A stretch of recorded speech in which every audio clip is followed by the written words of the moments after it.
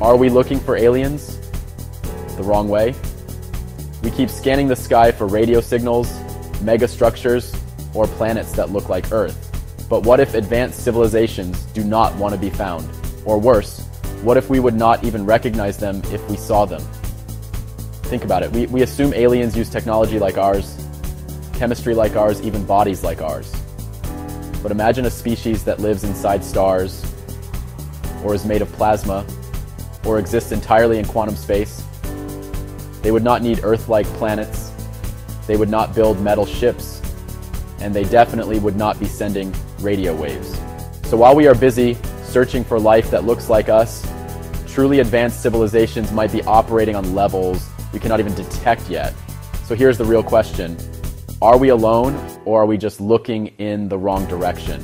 If you love mind-bending science like this, hit subscribe for more discoveries with me, Dr. Malcolm,